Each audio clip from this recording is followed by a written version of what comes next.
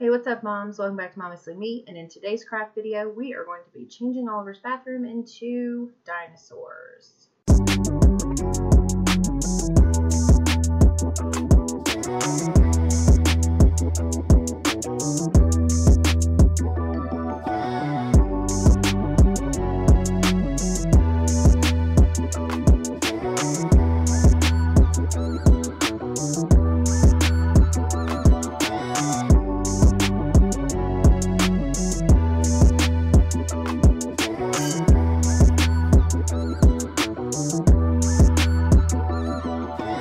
Fun fact, this video had to be recorded separately for audio because my audio messed up. Yay! Thankfully, most of it's not in my face, so it's okay.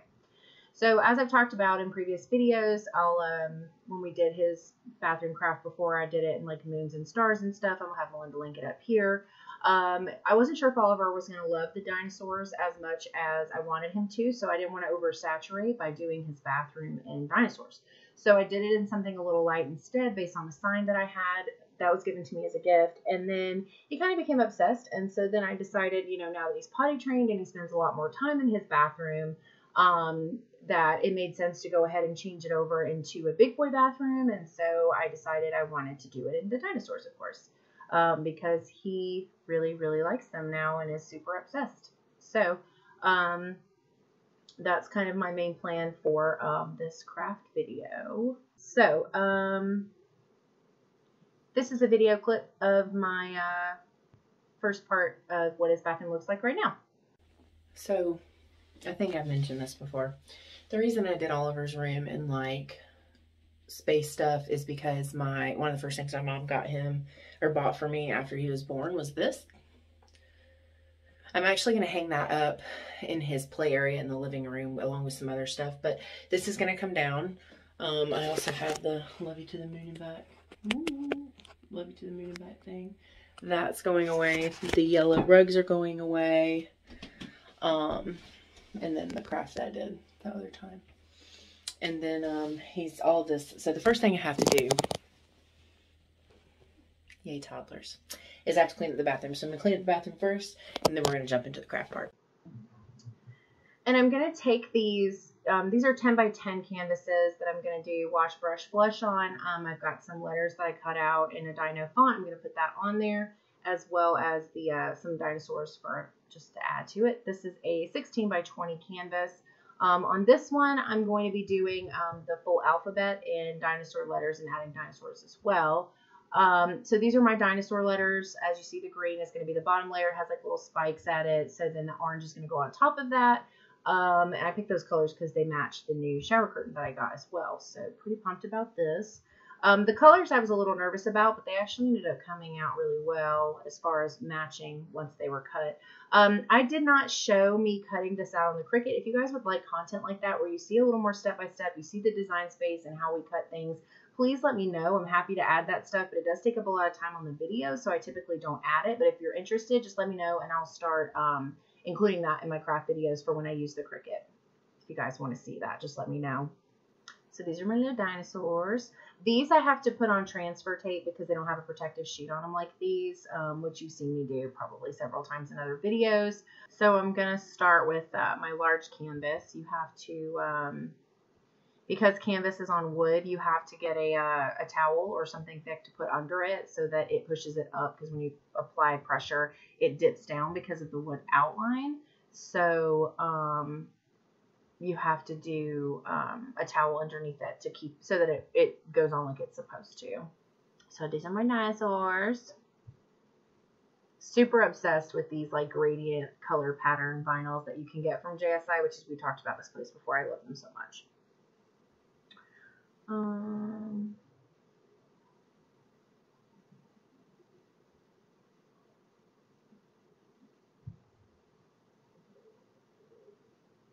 Just trying to figure out where I want them to go. So I originally set everything up in my Cricut to make sure everything is going to line up before I cut it.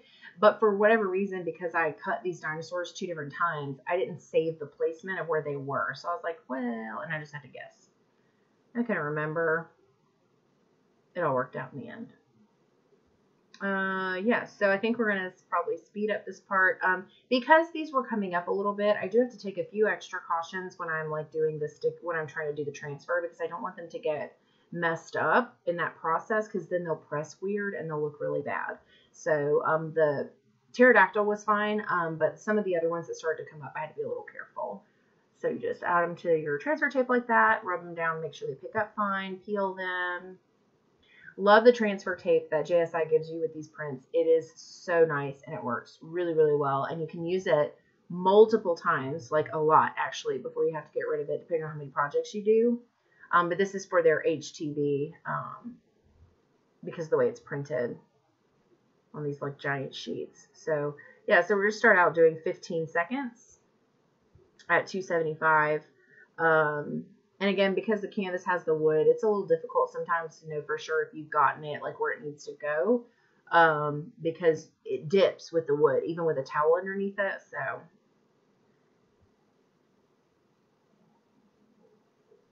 and then this does have to cool off like just a little bit before we can peel it, to make sure that it adheres. And then I forgot to add the Teflon sheet. So the bottom part of the Cricut, the gray, silvery, metally part, will mark up any canvas that you use. And it doesn't matter if it's painted or not. So anytime that you are using a heat press on a canvas, you want to use a Teflon sheet to protect the canvas from markings from your press. Go ahead and ask me how I learned that one. So I'm going to get ready to do my letters now.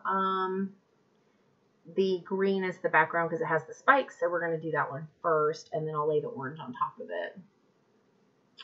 I really like this weird green. I'm a big fan. So, fun fact, I do not have a history of being very great at lining things up and making them centered, so that's so fun. But I've gotten better with practice, so.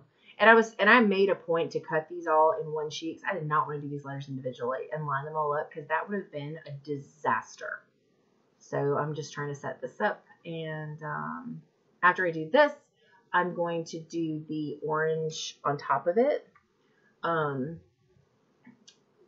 So this I have to do in sections because it's so long and the press is small. Fun fact, that press is actually a press that Melinda got. I think it's like on a craft page or something. I can't quite remember, but this lady was getting rid of that press and a bunch of supplies. Not as much HTV as we hoped. It was mostly sticker vinyl, which we loathe. But, so that press is substantially older than the one that I have that's on the floor. You can kind of see it on the floor there.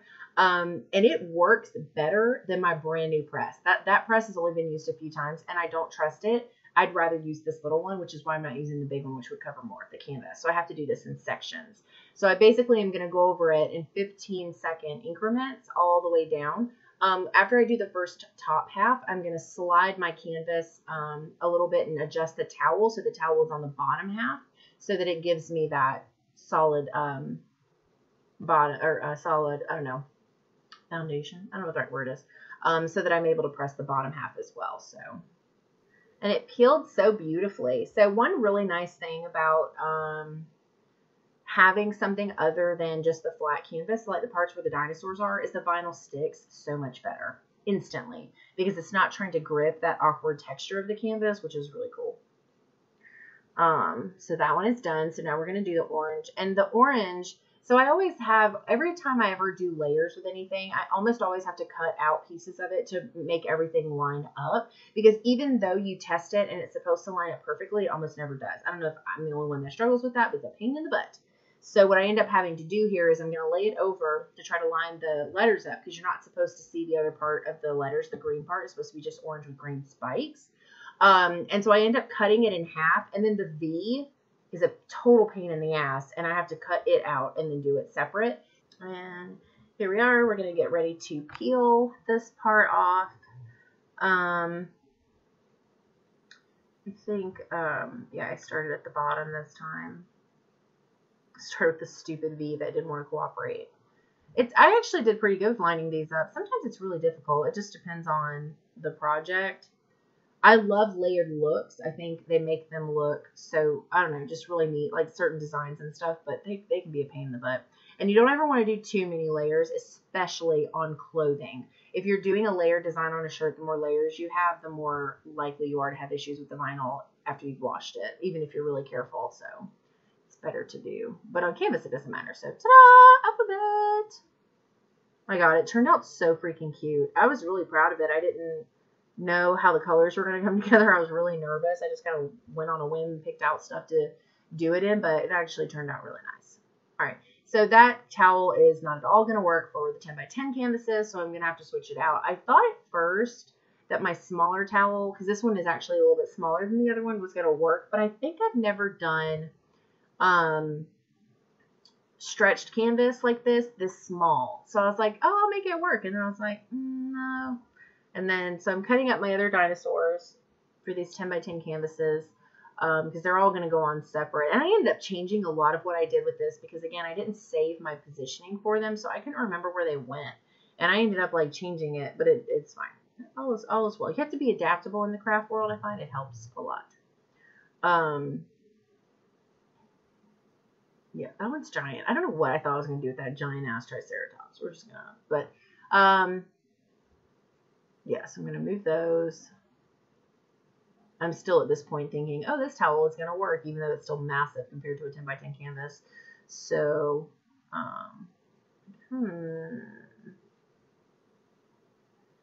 this is me trying to pull up where the dinosaurs go, and this is that sad moment where I realized, didn't save it. So I ended up getting a toddler towel or a baby towel because it's so much smaller than the regular towel. It was still kind of bulky, but it worked a lot better, I think, for doing these 10 by 10 canvases. I just have never, I guess I haven't done small ones, so I wasn't prepared. I was like, oh, it's going to fit, and then it definitely didn't fit. So, yay. Perfect. Beautiful. Wonderful. We're good to go. And then I'm going to cut up my letters because obviously they cut together, so then you just have to cut them apart to get them ready. I really saw some really cute ones. I just was like, no, I don't want to buy them. I'm going to make them. Different type of feeling when you make it, especially because I feel like when Oliver gets up, and I forgot a freaking part of the A, go figure. I think when Oliver gets up from his nap today, I think he's going to be really excited. And knowing that I was a part in creating that excitement is part of why I prefer to make his stuff, as opposed to like buying it. Plus it saves a lot of money. I already had all of these canvases. I had help getting the vinyl, but you know, it ended up not being like a super expensive project because I was already going to do it anyway. So, yeah, so I'm going to line up my green first here.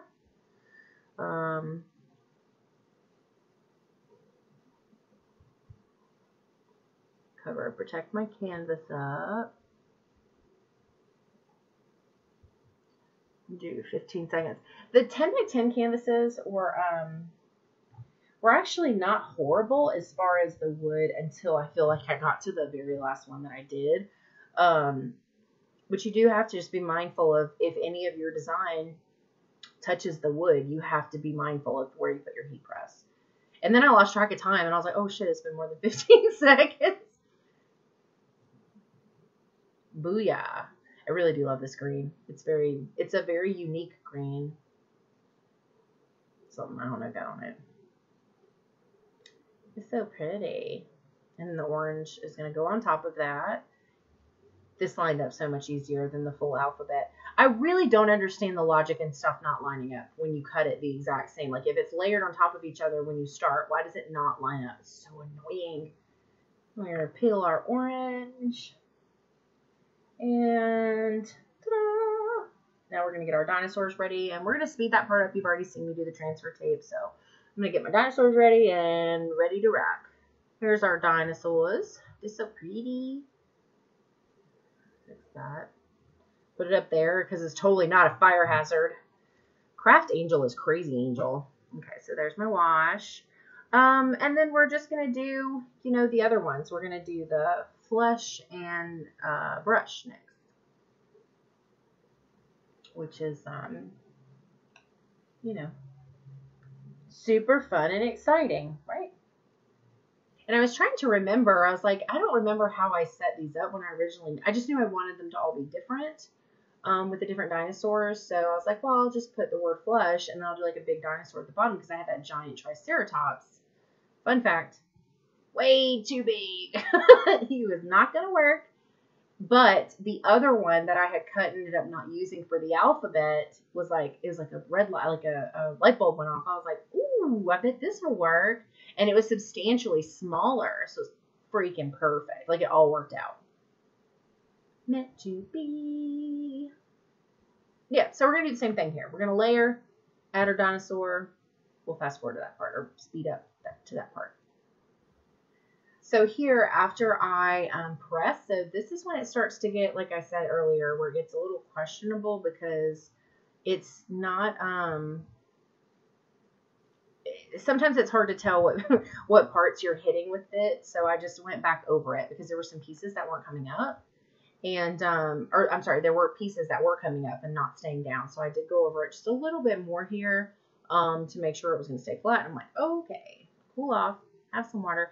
It is so hot in the craft room. I cannot wait for the weather to change. It gets so hot in this room, especially when that press is going. So I have my fan on high. I'm not even sure if you can hear it or not, but it is so hot in this room, even without the press. So it gets so much worse with it. So I'm just waiting on this to cool because sometimes it needs that to adhere to the canvas properly. So let me just very carefully push it back down because I don't want to have to try it again. I'm like, oh, let's start down here this time. It does benefit often to peel from the side than like versus an up and down fashion. So that's what I did. Like, okay, looking good, looking good. These are the things I think when I'm doing it. Just, you know, fun fact. Because I want them to be perfect. I don't want them to look janky. Ta-da! And there's our flush. Fix that. Push everything down. Make sure it looks good. Ain't nothing extra weird on it. There were some pieces I think that bubbled up on the Triceratops, so I ended up going back over it. It's like, oh, let me just push this part down a little bit more. Because what I don't want to happen is I don't want it to be in a bathroom where there's moisture and then it start to peel off and look like garbage. So, ta-da, flush. So next we're gonna do our brush. Oliver likes to come to the craft room and destroy things. So this canvas is not as clean as the other. There's like paint or something on it that I don't know. But it was the only other canvas that I had and I wasn't going to buy a new set for this one. So I was like, well, we're going to use it anyway. If it starts to bug me too much, I may go back and paint over it in white because you can do that to cover it up. But I want to see how I feel after I've had to look at it for a while. I really should have made these letters a little bit shorter. This was kind of a bit of an issue. I had to go back over it quite a few times because of the wood. But we'll move this part along until the end with the dinosaur. Use the Teflon for protection. I'm like, oh man.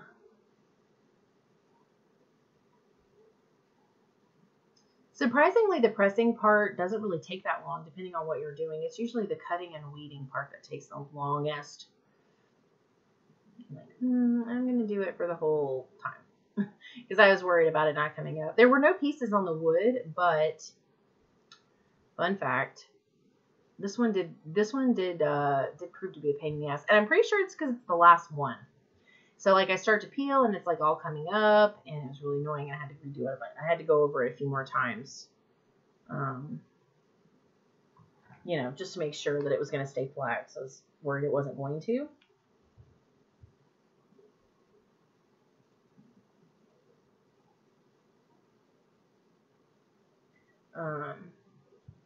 So yeah, I was like, oh, please stay. Please stay. It didn't work. So we'll skip to that part.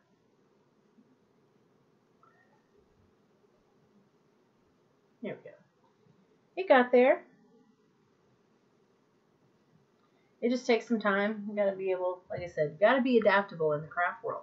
You got to be able to roll with the punches. As Melinda and I say, if you don't have something go wrong while you're crafting, you're not doing it right. Which is pretty fair,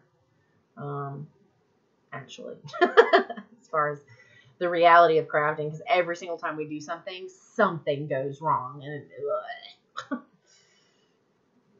it's like you love it You'd love to do it, but it drives you crazy at the same time. Okay, so I'm waiting on it to cool again, try to peel it off again. I think this time I was successful. I don't think I ended up having to do it too many more times. I think that was about it. But it's just one of those things, like, for some reason, it just is all dependent upon your pressure, where you move the heat press, like, I don't know. And then I dropped that and had sheer panic. And then I caught it and moved it so I didn't do it again. Get lost in the abyss that is behind the dresser. I was like, I'm going to start at this end this time. Yeah, it went a lot better this time than the first time. I don't have like I feel like sometimes you can do the exact same technique like 150 times and it just does not make a difference sometimes. So there we go. And then I was torn, so I don't like a lot of negative space. I think it's the correct term. So I was like, oh, do I want to add, like, I had a couple of smaller dinosaurs left that I could have used. So there's like this moment of contemplation where I'm like,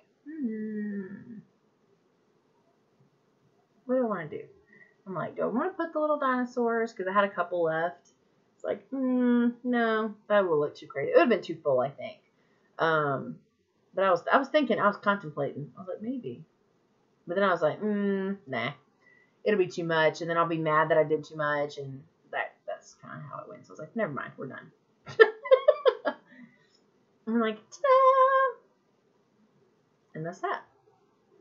So, getting ready to do the video after this. We'll show you the rest of the process and what it looked like. Okay, here we are. Oliver's new bathroom.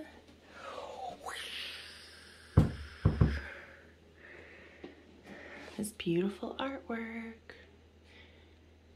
I got these colors spot freaking on. I cannot believe it.